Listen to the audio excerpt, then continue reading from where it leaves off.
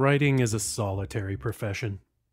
Yes, you deal with publishers and editors and graphic designers, booksellers and PR people, fans and readers.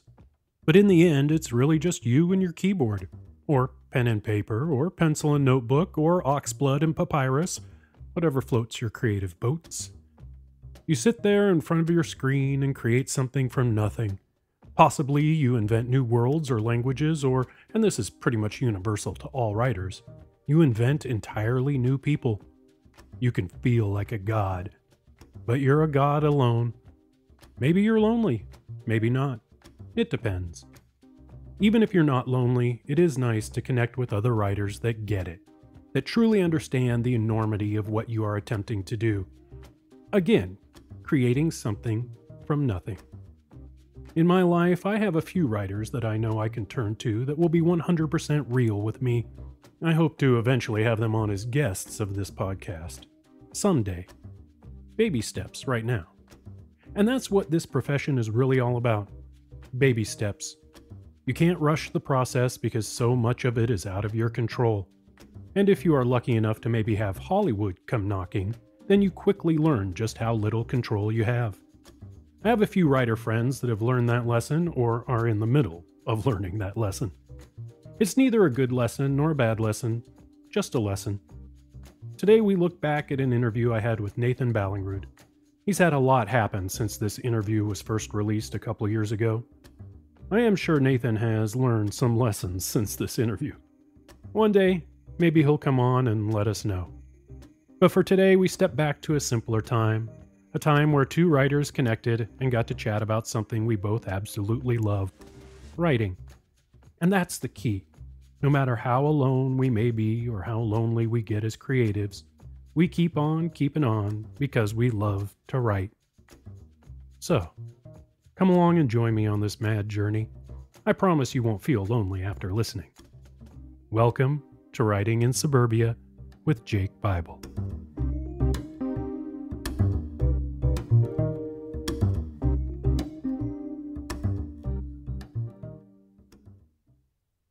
Hey y'all, just wanted to let you know that I have more than this podcast going on. I'm also publishing a weekly newsletter, as well as releasing chapters of novels, the original podcast recording of Dead Mech, the Friday Night Drabble Party, and so much more. Where is all this greatness? Go to jakebible.substack.com. That's jakebible.substack.com. You can subscribe for free and get plenty of cool stuff weekly. Or become a paid subscriber and get the first releases of novels and audiobooks before they go on sale. Full access to the Dead Mech podcast immediately instead of weekly installments. Access to the full archive and exclusive threads and discussions. Plus a ton of cool stuff I haven't even thought up yet. Head over to jakebible.substack.com and subscribe now.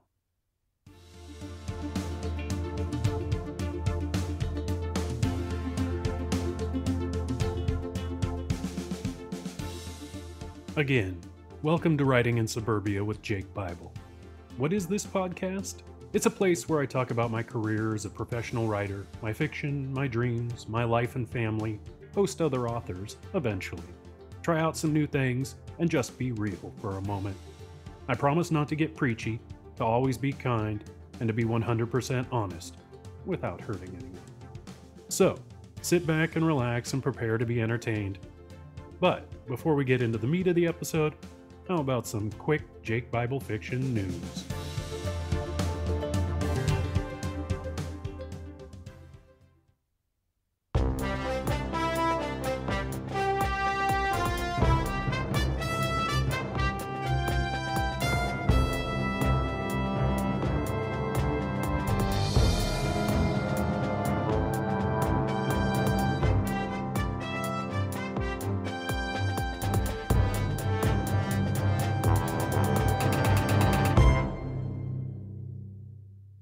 Welcome once again to JBF News. As you may have realized, the podcast is now live. That's news in of itself, trust me.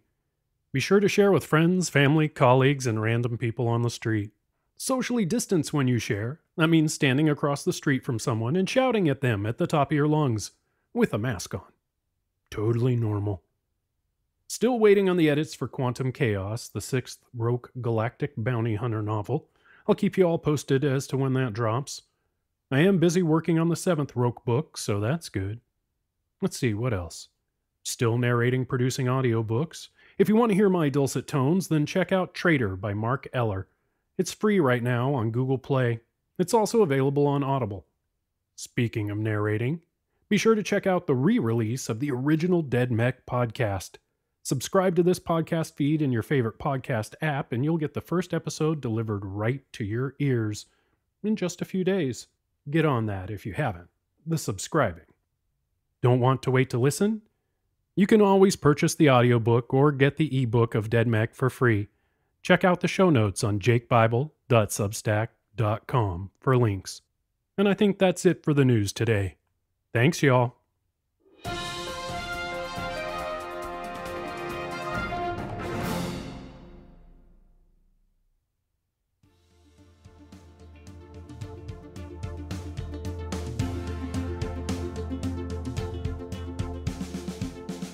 Back in 2017-2018, I interviewed a few different authors. All good friends, all from different backgrounds, and all game for my craziness. I'll probably pepper this podcast feed with a few of those interviews before I get back into doing new ones. Today's interview is from late 2017, or maybe early 2018, but it was released in 2018 as part of my 2 questions themed episodes of the original Writing in Suburbia. Why am I releasing this now? Because the interview is with Nathan Ballingrud, the award-winning Nathan Ballingrud. Nathan is a writing genius, and he approaches horror and the macabre in such an original way. He subverts the genre and doesn't make it easy on the reader. You have to do a little thinking when you read Nathan's words. And now you have to do a little thinking when you watch Nathan's words, or at least the adaptations of his words. Nathan's novella, The Visible Filth, was turned into a movie called Wounds, and it is currently available on Hulu. But what's really cool is just a few days ago, more Nathan Ballingrud was released out into the wild. There is the brand new, and just in time for spooky season, horror anthology series on Hulu called Monsterland. The majority of the episodes are based on stories from Nathan's award-winning North American Lake Monsters short story collection. It's a brilliant book, and it's a brilliant series. Check them both out. The interview you are about to hear is pre-all this. It's a trip listening to the two of us chat before. I think you'll find it insightful and entertaining. I know I did when I listened to it again. So, kick back and get ready for a throwback to Nathan Ballingrud circa late 2017. Or early 2018? Hell if I know anymore. And of course, after the interview, you get to hear a word from our sponsor, which is me. I'm the sponsor. Oh, and a quick aside, if you hear random weird noises in this episode of the podcast, it's because honestly, I could not catch my cat and get him out of the room. Seriously, the little bugger was under everything, wedged himself into corners, places I could not reach without tearing the furniture apart. So, there's bonus cat noises sprinkled throughout this episode. Because, writing at home, cats, that's what happens. But hey, that's how it is, right? Oh yeah, don't forget to listen to, after the interview, sponsor stuff, whatever. Yeah, I'm the sponsor. Cool. All right, let's get to it.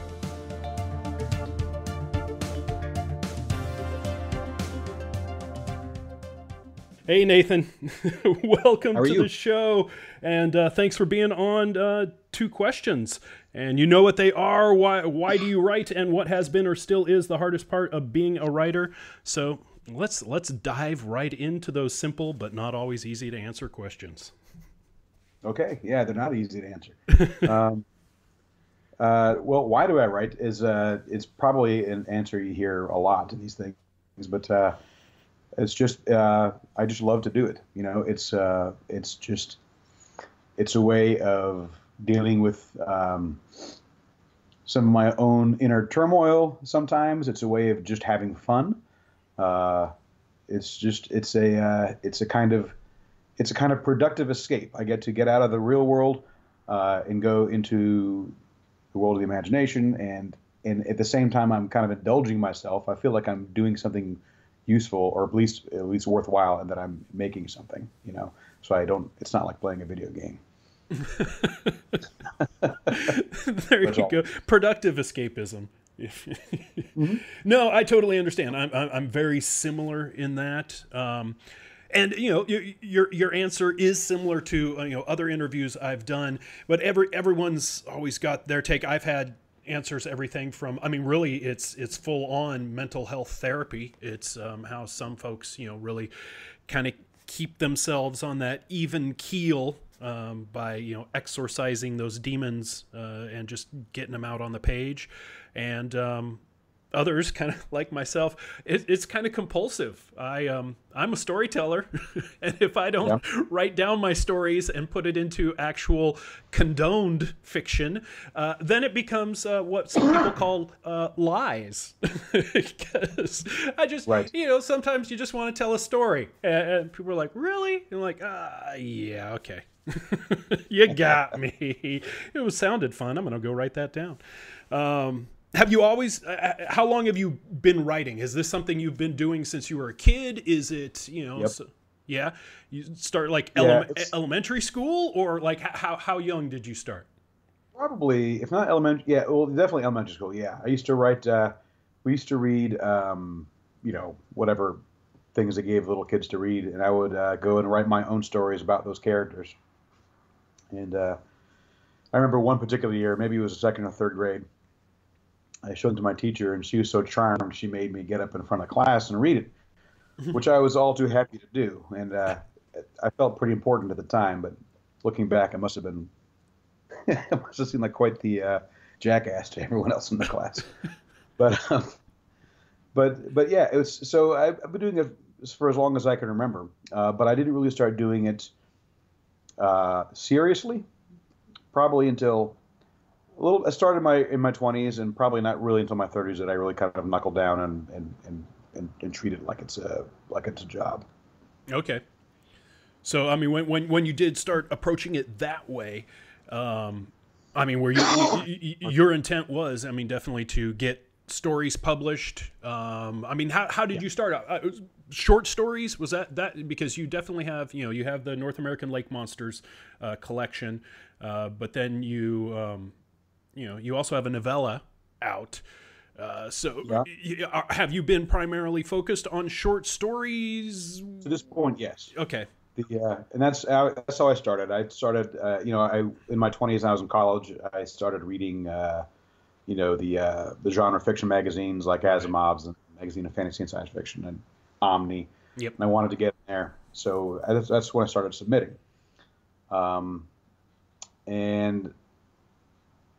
I sold one story to Magazine of Fantasy and Science Fiction, and something else to a small publication called the Silver Web, and then I just stopped writing for a while. And it's unlike you, I'm not compulsive about it.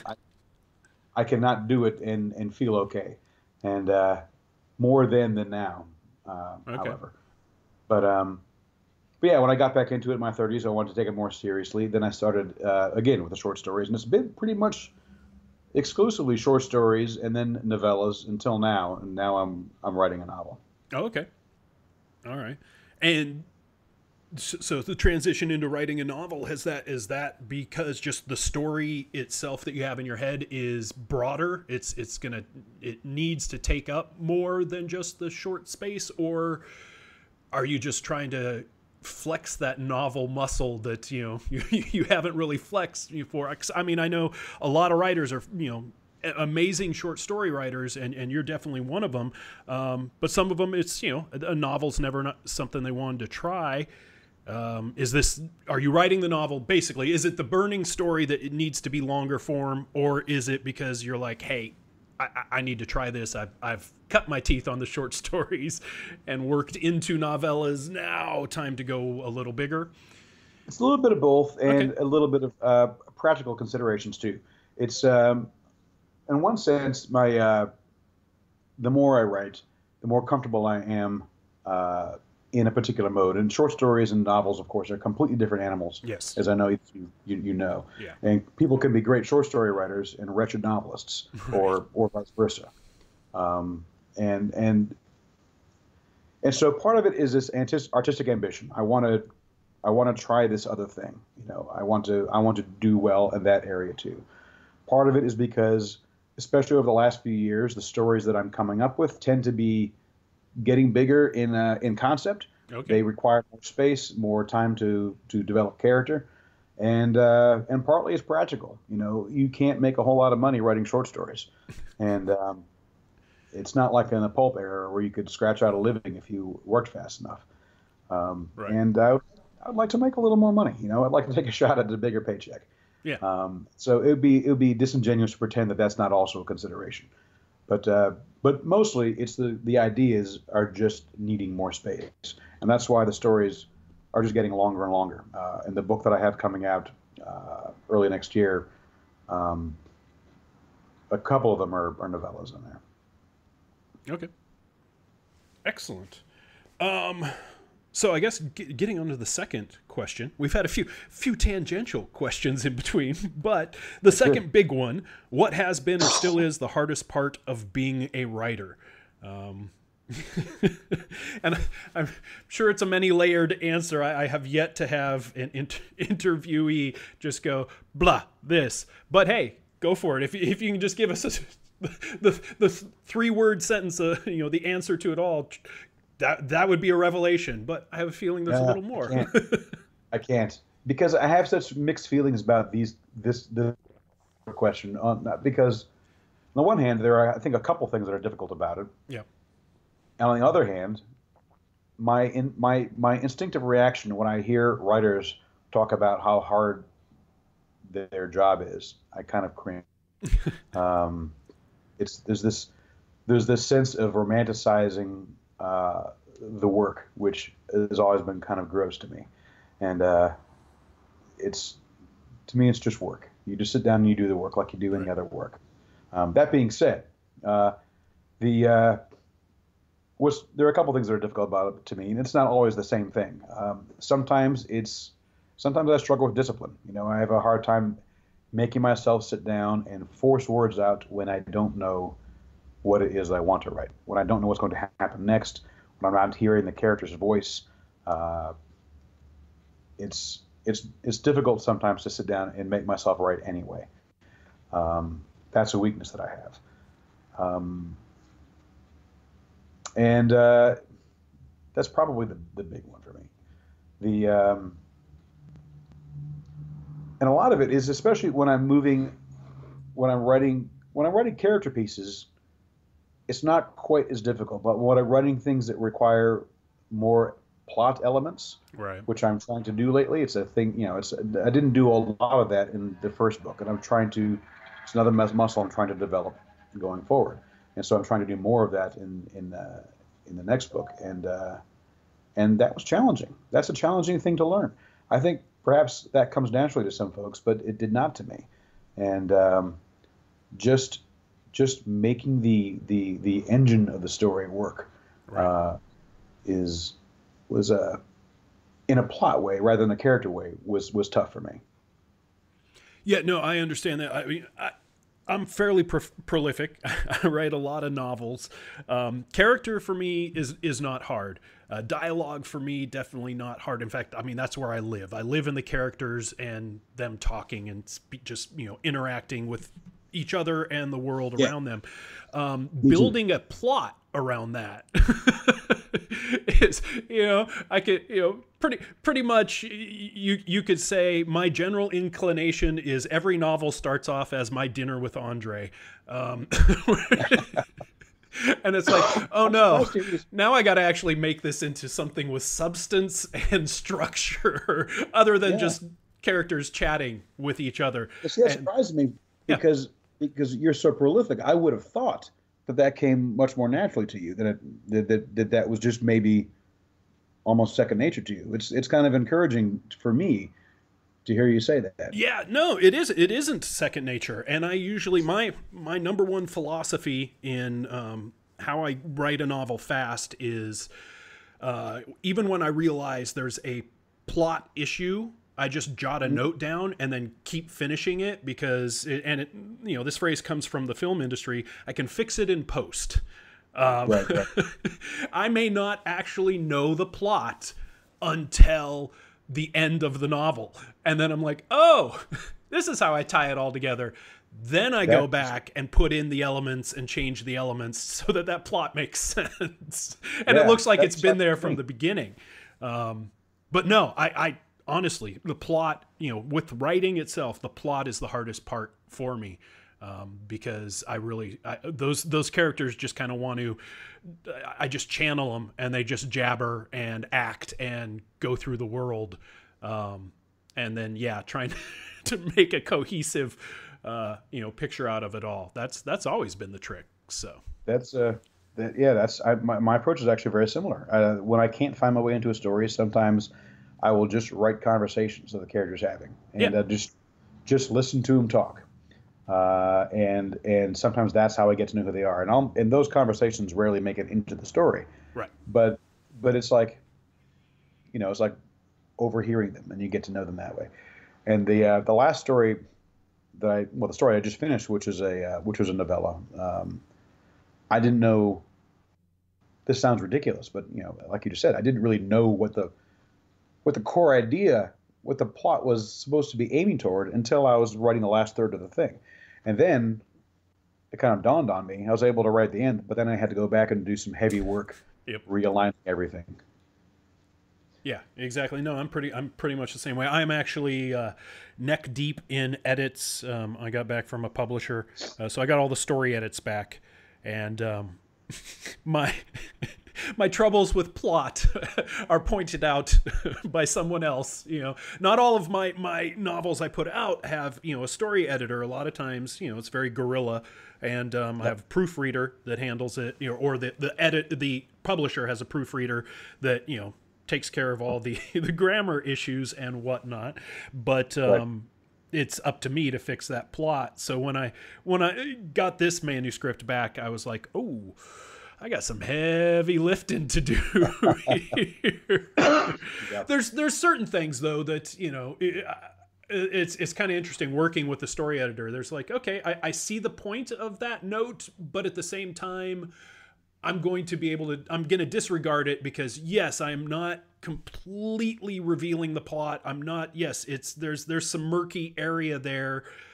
But in a way, that's also sort of my voice, is leaving that little bit, leaving the reader kind of off kilter a little bit, and as clueless as the characters. I'm not one of those writers that likes to foreshadow a lot. I'm not one of those writers, even when I know exactly what the plot is going to be, I don't like to, open the windows too soon, which bugs some editors, I've noticed. Yeah. But hey, as long as the end result is get a good story out to the reader, that's kind of the whole thing. So now, other than the hard part of writing, of the craft itself, what for you, just being a writer, the profession of, the business of, the stuff you deal with outside of the typing and the story, what's the hardest part about that for you? Or hardest parts? Timing, finding time and carving out blocks of time that I can regularly adhere to. That's always been a challenge for me. I'm a single parent, still work a regular day job. Okay. And balancing the obligations. The day job is it's not one of those I have to take home. So that's fine. That's just time. Balancing out the obligations of being a responsible parent and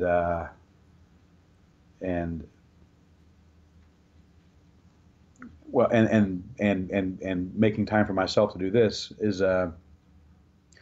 has been tougher. It's easier now that my daughter is older. Mm-hmm. She needs me and wants me around less than she used to do. But for a long time, that was tough. Yeah. No, I get that. I write full time. So I'm able to have the day to myself, other than the dogs. Um, and they don't usually get in the way. They can, but I'm able to carve out that time, because that's my day. That's my 9 to 5. It instantly all falls apart during school breaks, Yep. Christmas break, summer break, and all that. When, cause my wife's a teacher, so she has the break off too. So the whole family's here, and even though they don't necessarily need me around, and even though everyone's doing their own thing, they're in the house. That presence, Yes. trying to block that out, even if I shut the doors to the office, they're still out there.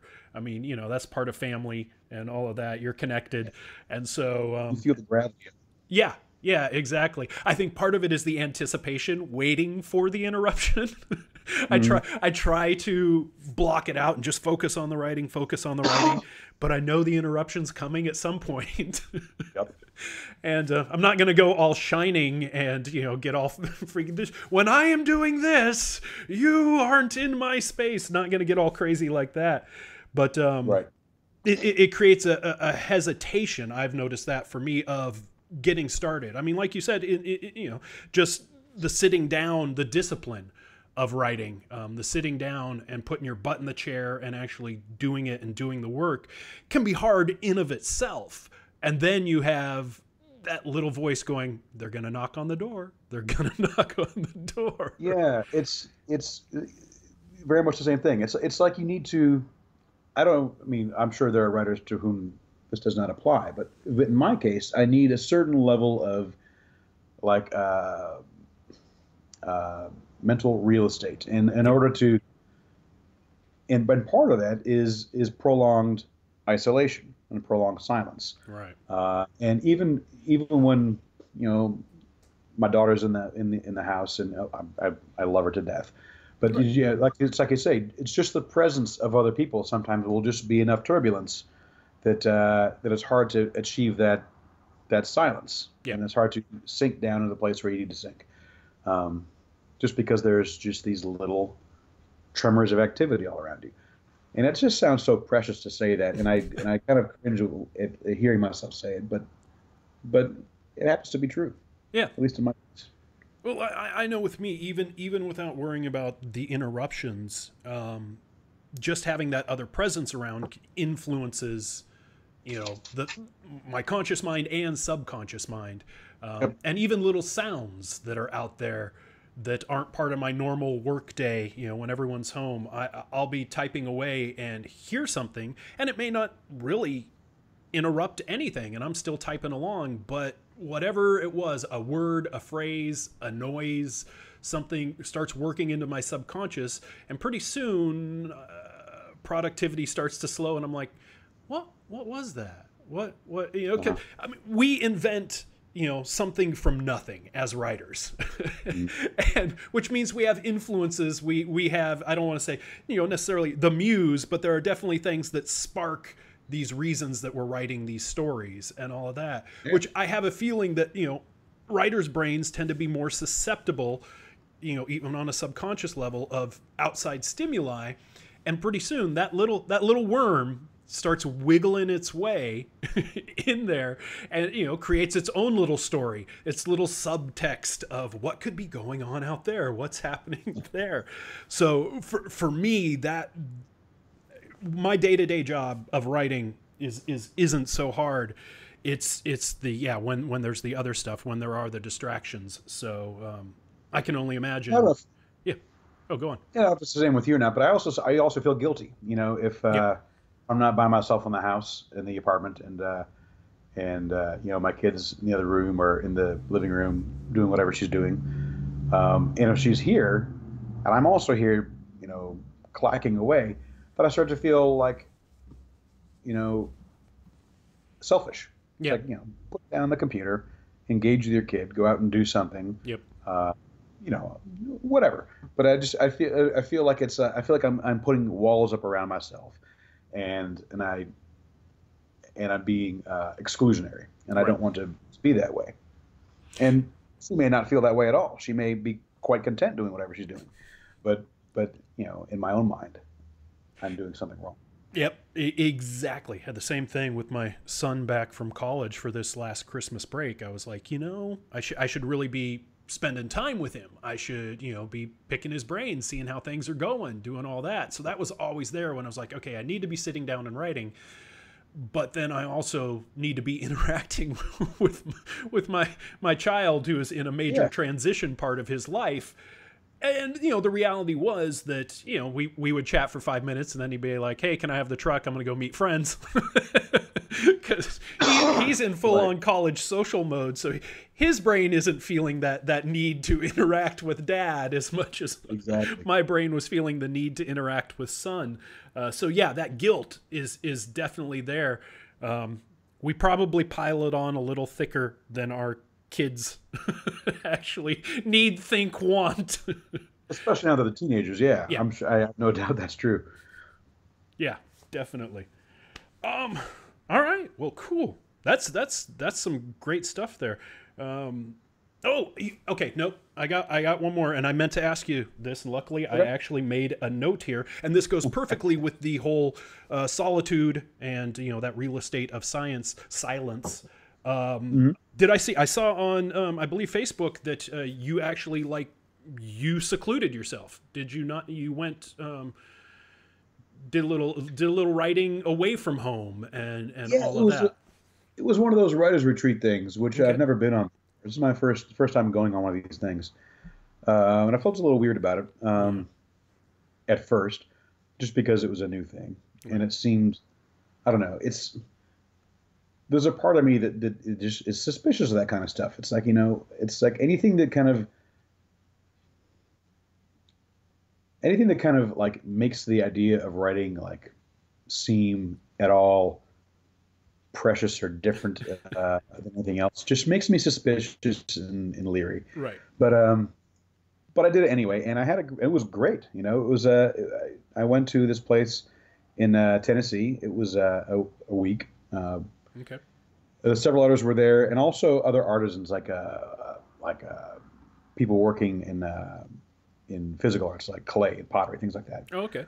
Wood, and I got a lot of work done. It was nice to be able to think about nothing but doing the work. There was no, aside from one reading during the week, there was no obligation at all, and it was nice. It was that real estate of silence. It was just in a room, just doing the work for 6 days.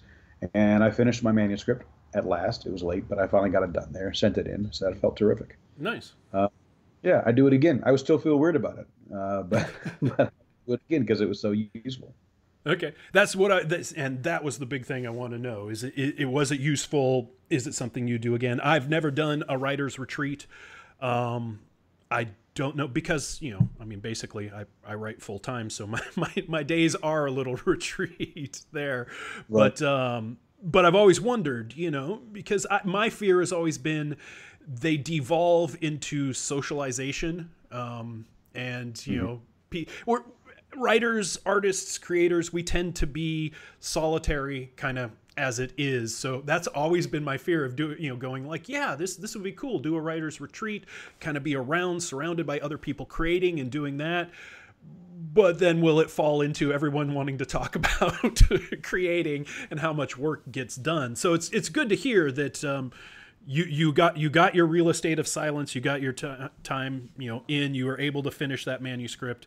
And you're actually, despite of how weird you feel about it, you're thinking of doing it again. For people listening, I think that's going to be helpful. Because honestly, I haven't talked to a lot of people who've done writers' retreats, other than people who are like brand new at writing and haven't published anything, they're hoping that's the creative spark. But someone like you who has years of experience, it's a good perspective to get, definitely. And those risks that you mentioned, though, are risks. That kind of thing can happen. It didn't happen at this one. Okay. Like I say, it's the only one I've been to, so I don't know if it's typical or not. But there was a kind of a communal area, and at night we would all kind of collect there and talk for a little while. Because there were other aspects of this place, like people doing woodwork, people making pots or what have you. Some other writers would spend a lot of time during the day kind of circulating around those other workshops and just kind of watching and taking in the other processes going on. Okay. I'm sure they got a lot out of that. They said that they did. But I didn't do any of that. I just I was very, very much the hermit and just locked myself down. So I think those risks are there. You still have to bring some level of self-control, but it's easier because there's so much less going on around you. Right. To just. Okay. Awesome. Well, that is perfect. That is good to know. Well, I think we definitely nailed those 2 questions. And thanks for giving your opinions, your answers, your insight on those. Nathan, where can people find you when they want to go looking? I'm pretty easy to find online. I've got a website which is just my name.com. Okay. I'm on Facebook. I'm on Twitter. If you just type in Ballingrud, you'll find me. All right, perfect. And I will put all that in the show notes so everyone can click on that automatically. Is there any works? What do you have coming out? When is it coming out? What's your future looking like here? The next short story that's coming out is called Jasper Dodd's Handbook of Spirits and Manifestations. Okay. That's coming out in a book of ghost stories edited by Ellen Datlow. I believe this will be coming out later this year. Okay. My next book is coming out most likely early 2019. Or wait, no, is today 28? It's 2018 now, right? It's 2018 now. Yes. Early next year is when it should be coming out. It's called The Atlas of Hell. It's another collection of short stories, and it'll be coming out from Small Beer Press. And beyond that, I'm working on a novel, so hopefully that will be out. Hopefully I'll be finished with that, by the end of the year. Perfect. All right, and for everyone who hasn't checked out North American Lake Monsters, please do. I absolutely love the stories in there, and they run the gamut of genres and tones. There's there's a little something for everybody in there. Absolutely love them. Nathan, thanks for being on. I truly appreciate it. Thanks for having me. And good luck with the novel and everything else. Thank you very much. All right, talk to you Same later. to you. Bye-bye.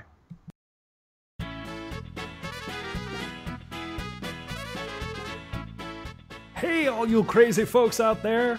Do you like zombies? Do you like mechs? Do you like post-apocalyptic wastelands filled with cults and cannibals and city-states and hundreds of thousands of the undead? Then you're gonna love Dead Mech! In the far, far future, Dead Mech asks the question, what happens when a mech pilot dies while piloting their 50-foot battle robot and then becomes a zombie? You get a Dead Mech! Dead Mech is available for free as an ebook, and you can find the link at jakebible.com. Want to listen for free? Then check out the re-release of the original podcast version of the novel. Subscribe for free at jakebible.substack.com, and you'll get an episode each week delivered right to the podcast player of your choice. Hell, you may have already noticed an episode or two in this very feed. Don't want to wait each week? Then feel free to either become a paid subscriber at jakebible.substack.com and get all of the episodes at once, or go to jakebible.com and purchase the audiobook from the web store. Or buy it from one of those giganto mega corporations. They have copies waiting for you too. Remember, head to jakebible.com or jakebible.substack.com. You're gonna love it!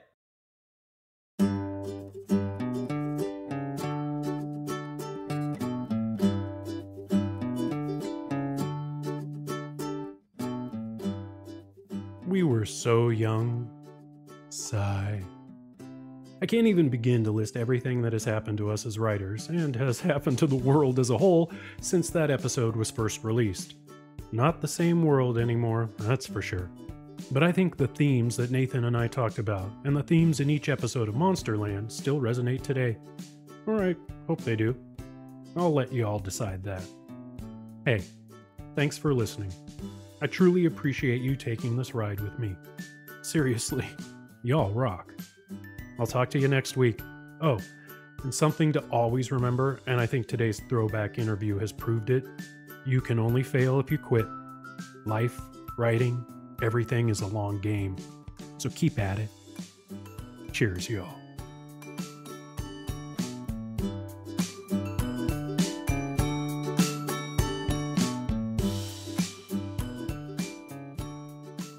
Writing in Suburbia with Jake Bible is a Jake Bible Fiction LLC production, all rights reserved.